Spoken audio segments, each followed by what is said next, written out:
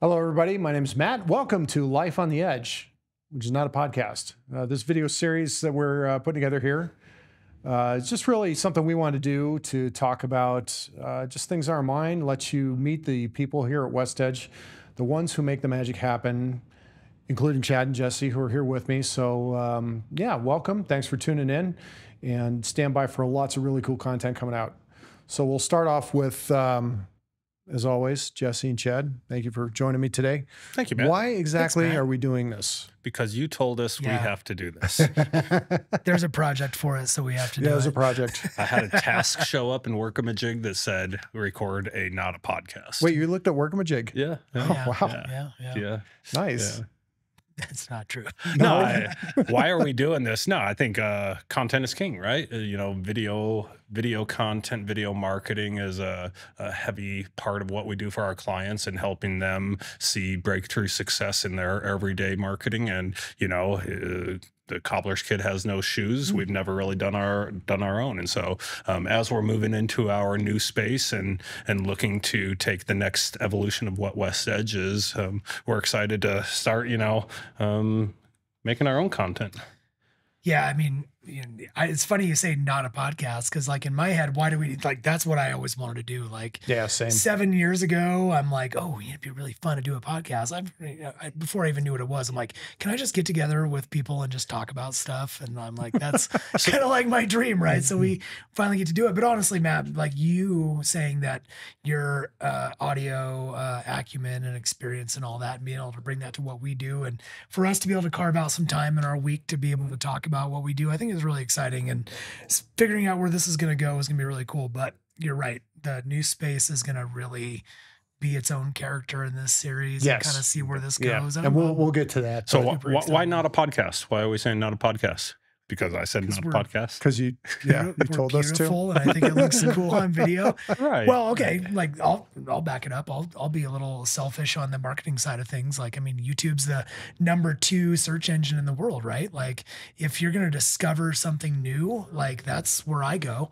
If you're trying to find out specific information about a couple different things, YouTube's going to show up in search results. So it makes total sense. But I don't know. Like, I know I'm kind of an anomaly, but like I consume the majority of my content in 12 to 15 minute bites on YouTube. Like, cooking, learning. Oh yeah. You've got a long attention span. Like, I can't wait to see you for 15 seconds on TikTok. Not doing it. I don't have one, but this is going to sound really ridiculous, but I have watched a guy build a boat in his yard in Oklahoma for 13 years. His YouTube channel, he built a 74-foot Chinese junk in his yard out of steel. And right now he's in the Gulf of Mexico. He quit his full-time gig, and mainly because I watch his YouTube channel. Yeah. So that's why YouTube's important, but also and podcasts are great. Well, and you mentioned, since you mentioned YouTube, I actually pulled up some stats and some information kind of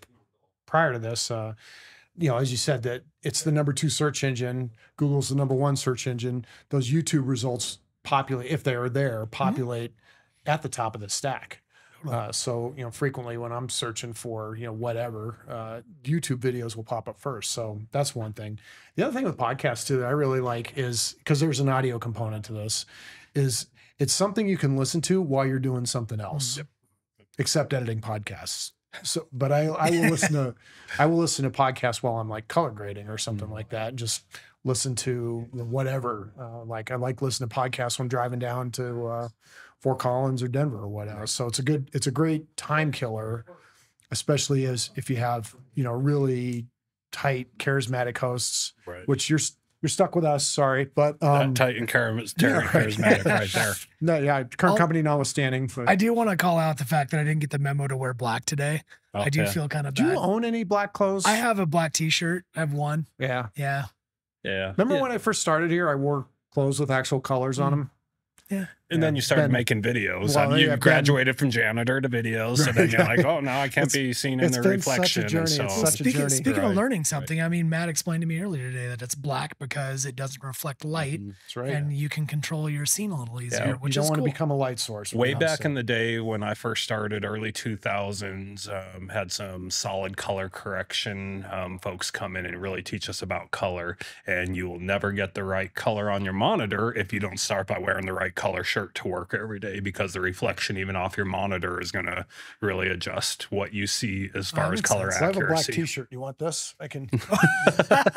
Black on black. Yeah. So none more black. So back on track, you know, the why we're doing it. You know, honestly, for me, it's like the look into the cool things we get to do every day, the cool things that the behind the scenes of it. Yeah. Because, you know, it's often seen as just this glamorous lifestyle of agency, being in, you know, the cool sector, doing all the cool work, but it is a grind, and there's a lot of work that goes behind what we do and what all you guys do on a daily basis to really help our clients achieve success. And rather than, you know, us, you know, waving the non-humble flag, we're just wanted to talk about and let people see, and if they're interested, great. If not, so be it. You know, it's more to amuse us anyways, right? Exactly. Right. Exactly. Oh, Well, like that. So we've been talking for a few minutes, but we probably need to introduce ourselves since people aren't hearing that for the first time. So, or hearing us for the first time. So Chad, the first gentleman of Cheyenne. The gentleman of Cheyenne. Never been said with my name before. So I am Chad. I am the chief instigator here at West Edge. Been here since the beginning, since 2015. I have a wife and 2 kids, and I'm a bit of a habitual entrepreneur. I play in marketing and have played in marketing for the past 20 years plus. Ooh, that dates me. Heavily invested in technology and design, and as of the recent years, real estate, and you know, playing in a couple other industries to help diversify us. So, you know, for myself, a bit of the visionary, but the trouble child is, you know, and really helping be that support to our team to, you know, pull off awesome, cool things. Nice. What do you do for fun? Do you have any spare time? I do have spare time, and that spare time is doing habitual entrepreneur stuff. So I'm, you know, playing in real estate. You know, so actually, you know, one thing that I've dedicated to getting back into is flying. You know, I'm a private pilot. I got my license in 2000, and you know, have 400 or 500 hours, and you know, here over the next couple of years, really going to jump back in. So don't tell Barb, you know, and she'll never listen to this anyway. So you know, don't tell her that I'm going to be doing a lot more flying. So, awesome. That's really cool. I like that. Jesse, it's your turn. No, I want Matt to go first. Me? Jeez. Well, so I'm Matt Pinataro. I've been with West Edge now for about 2 years and some change. I'm really just monetizing my hobbies. I was got interested in video and editing and all that stuff when I was on a deployment in the military back in 2013. So instead of doing my professional military education to be an 06, I learned how to edit videos and make pizza. But it's paid off well. So. We can thank Uncle Sam for your technical abilities. Yeah, it was your tax dollars. I've seen the outputs of one of those 2 disciplines. I've not had the pizza yet, so yeah. Oh yeah. Maybe we need an oven in here. What makes your pizza so special? Because I've actually heard you talk about your pizza a few times. Honestly, I don't know. It's just simple. There's not a whole lot of ingredients in it. No, it has nothing to do with it. You know, but you know, you going back to YouTube, that's where I learned the recipes as a YouTuber named Brian Lagerstrom. I know Brian. Yeah. I just made his roast over the weekend, actually. He's got some bangers. He's amazing, dude. Yeah, he's got some good ones. There's another guy named Jim on Sip and Feast. Has a lot of good pizza recipes. So just honed it over the years. Yeah, so you make not podcasts, you make videos. I do, yeah. Edit film, camera operate, sound guy, drones. I'm really interested in technology, you know, like you. For me though, it started with drone flying for me, and drones were, oops, sorry about that. That's a pop or a hiss for those that don't know what that is. Drones for me were like this perfect amalgamation of all the things that interest me, which is flying, technology, drone, you know, videography, editing, just everything came together. Yeah, video games, really. Right. So it all kind of came together with the drones, and then it just spun off into other stuff. So when did you get your certification? I was the first kid on my block to get my Part 107 license. So it it became official. I believe it was August 29th of 2016. I had mine on. Not to be specific or anything. I mean, it was somewhere late August of 2016. Yeah, we'll have to go back and take a look at the records because mine was very early in 2016, and I know we were the first commercial in Cheyenne and Laramie County to have a Part 107. Part 107. I actually got my Part 107 prior to ever flying a drone. Oh, wow. Well, yeah, because you were Part 61 pilot. Yeah. I was not. So I got my Part 107 on the 7th of September 2016 when you had to go down and take that stupid test. Of this information. Jesse, do you know what a Part 107 is? No, but Section 333. I trust that you guys do, and that's why I think it works well, because you know your shit. So I don't have to. Well, speaking of knowing your shit, oh, let's learn some more about you, that's Jesse. Nice. No, I think that's. By the way, we're allowed to say shit. We are. Oh, yeah. Well, that's good. FCC's not playing Let me in take it this. out real quick. Yeah, just you can write that down. Can say shit. Yep. Good. We just have to put a little disclaimer on the video. It's good. Yeah. Not for children. I'm Jesse. I have been with West Edge for 6.5 years. Coming up on 7. It feels like a lot longer and a lot less sometimes. But yeah, it's kind of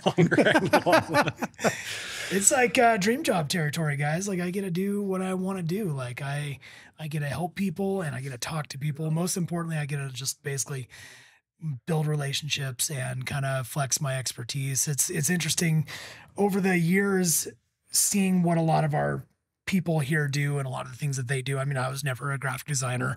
I did dabble in a little videography, but very, very little. But cool. Do you want to edit this? I do not. I mean, I could, but it'd take a month.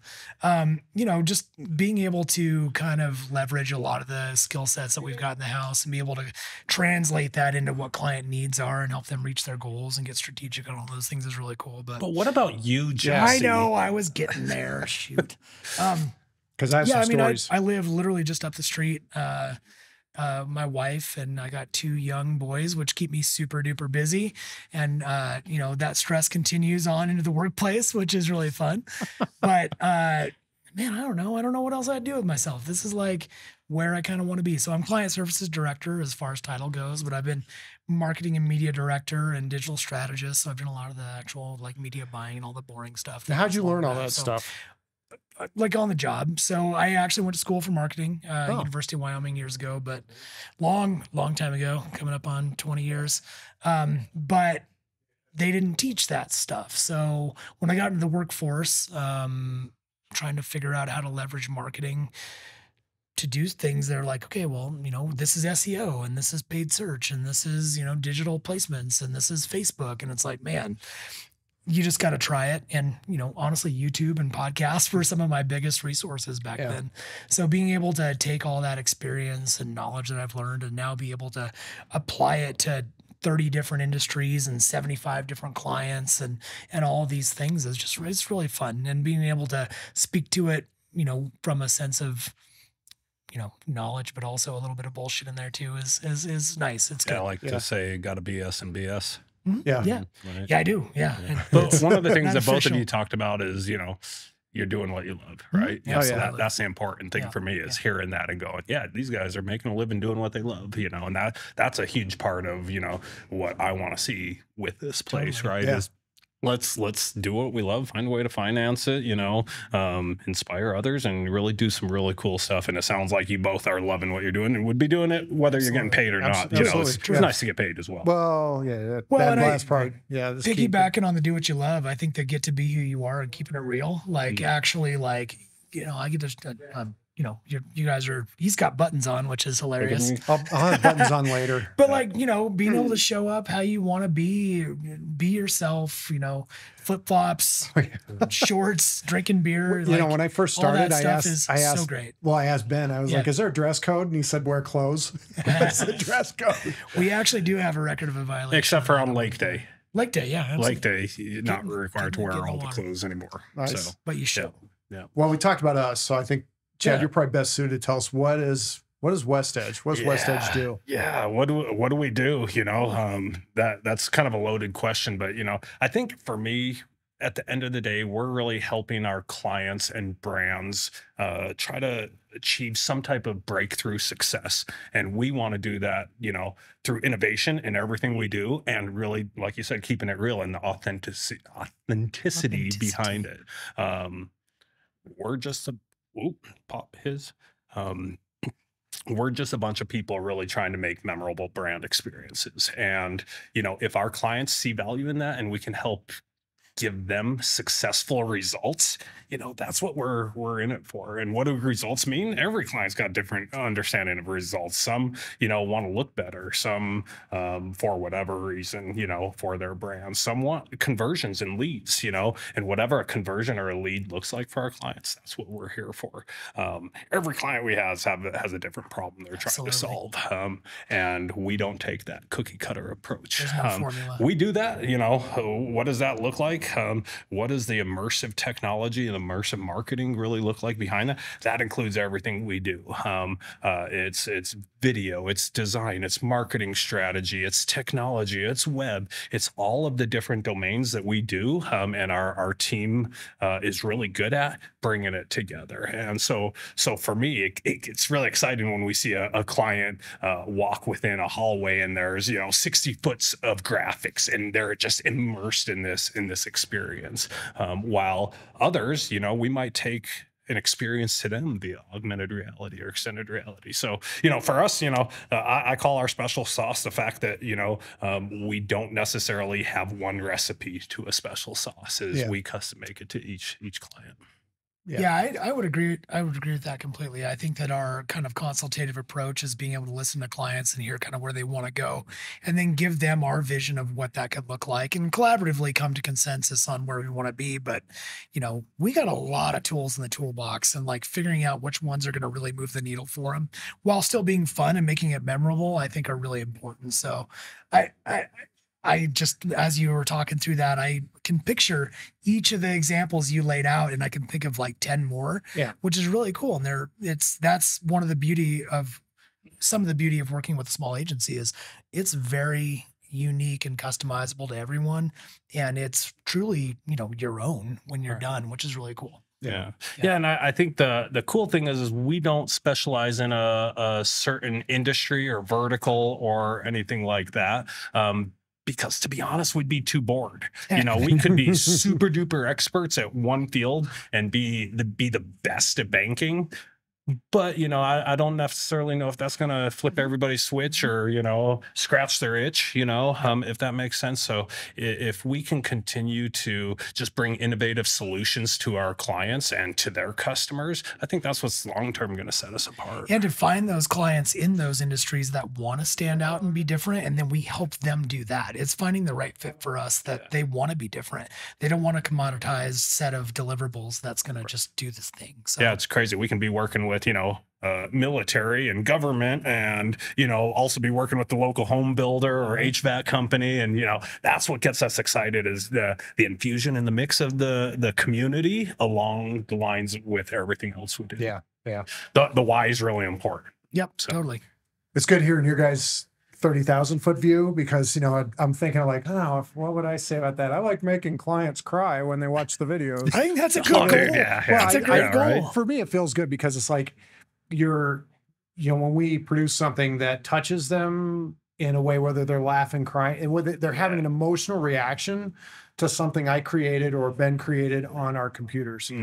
That's kind of a cool experience. And that's the art of it, right? Yeah, it is. There's the difference between the science on, you know, evaluating and understanding your audience, knowing the channels, knowing your budget breakdown, having well-built projects, putting that together. That's kind of the science side of it. And then getting into the art and bringing the creativity in it.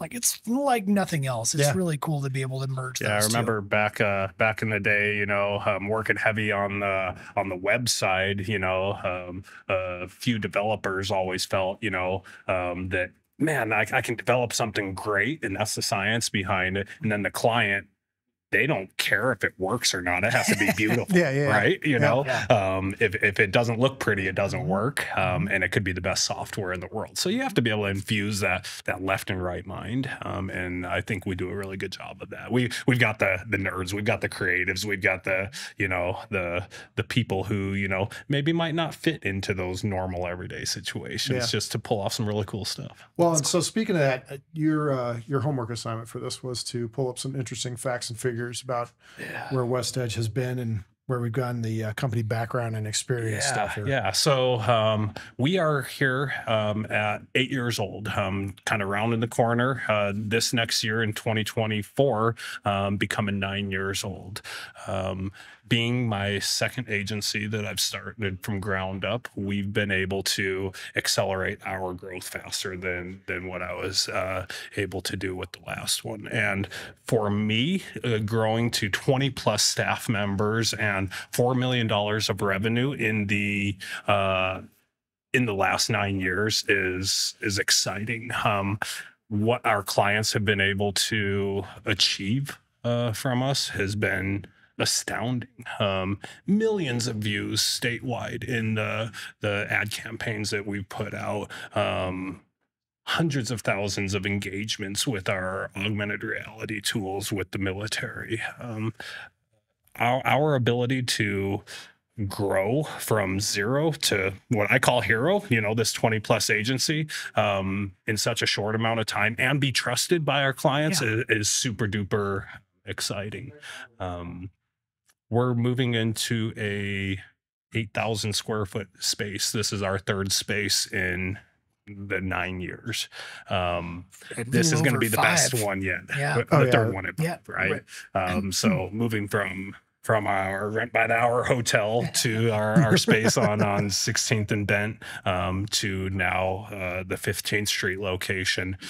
This is the best one yet, and this is going to be exciting, and it's going to be a real game changer, not only for us, but our clients in the community. Oh, yeah. So. Oh, and the experience that they'll get from, I'm just excited to see their eyes light up as they walk in the doors. Absolutely. So it's going to be really cool. But so I guess to kind of round this out, because we are going to deep dive in later episodes more about the company and more about the space, but let's just kind of talk about what can be expected from Life on the Edge, from West Edge for this Life on the Edge. Just why don't you tell us about? Yeah, I mean, like I said earlier, like relationships are pretty much everything. Getting to know everyone, I think, is going to be really important. And we love all of our team. We love our clients. If it's not about the human and the human interaction, it's like, what are we doing it? Right. Like this is not a cold engagement. So I really want these series of conversations to be about getting to know who we are and kind of but more importantly, why we do things,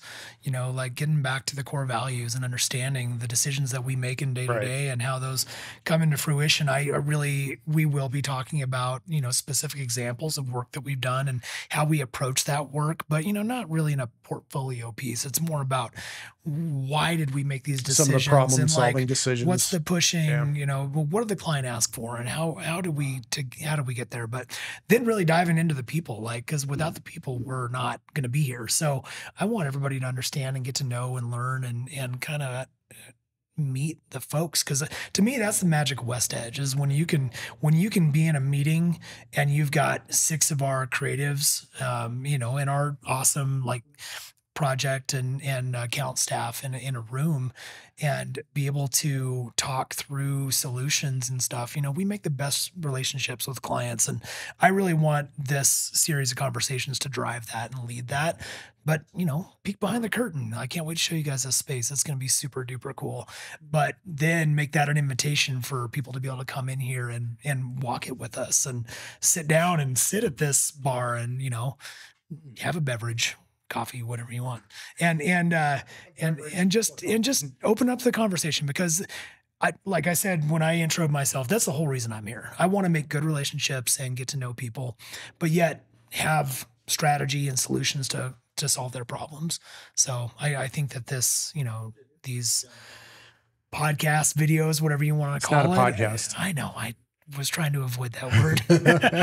But really, ultimately, that's where we want to go, because our whole thing is to make it memorable. We love what we do, and we want everybody to feel the same when they step in here. So nice. Yeah, I think that for me, our staff, the people who grind day to day, they understand our founding principles and core values. And I really feel and believe in, if we embrace those core values and those founding principles, that we can really do something special, that we can ignite that next generation of creative economy. And that being our mission, I want to be able to share that with the rest of the world and really amplify and rise that tide, So all of these different boats can really help, you know, generate the Cheyenne, the Wyoming, and the creative economy nationwide that we really want. So for me, if we can give a glimpse into that, and we can talk about our people and our products and our process and our pillars and all of that good stuff, but at the end of the day, it's like, what is that spark, you know, to really ignite that fire? And for me, like, how do we do that? And letting y'all talk about that and letting other people glimpse into that, that's what I'm looking for. Well, thanks again for joining us today. It was good. Thanks again for joining us today. It was good information. We got to hear about all sorts of cool things. This is just an inaugural episode, folks. So stay tuned with us to learn more and dive deeper into a lot of these topics as we talked about today. The next one, we're going to be talking about who is West Edge and what makes West Edge tick. What are all the things that we do? What's the ethos? What's the ideas? What are the founding principles? So that one will be really great. Hit like, subscribe, and watch for the next one. Take care.